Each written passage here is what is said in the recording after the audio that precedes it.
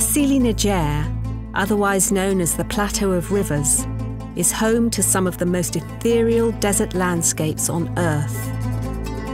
Giant dunes like the one at Tinmazurga appear to be unique rock formations of compressed sandstone.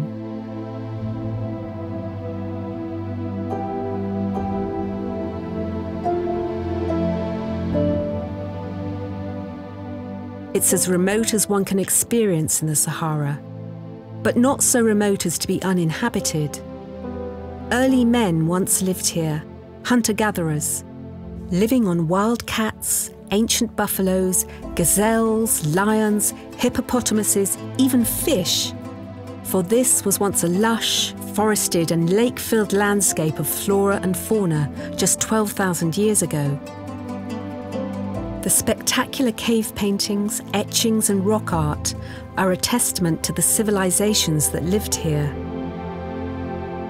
There are over 15,000 cave paintings on the rocks of the Tassili Niger, but far more exist, most eroded by time and the weather. These paintings from Sefar and Tadrat Rouge especially tell us a lot about ancient African societies and the gods that they worshipped.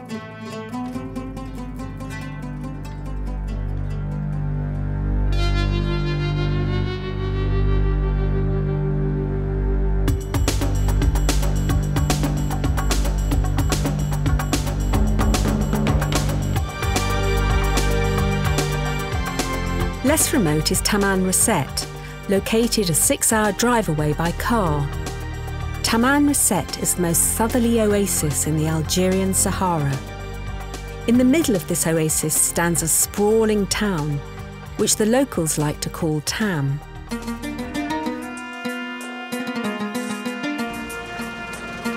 Tam started life as an old Foreign Legion garrison called Fort La Perrine, but it has since become something of a frontier town, a place where people come to work rather than to live, as the pay is higher in the desert than in the townships of southern Algiers.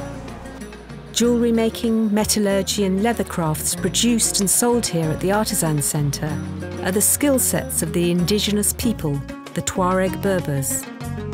The Touareg in Arabic means abandoned by God, but they prefer to call themselves Ahoggar, the free people. The Touareg, very much like the Ibadi, practice their own brand of Islam, called Maliki.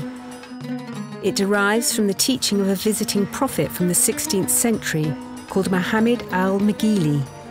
It means that their customs vary somewhat from other Muslims.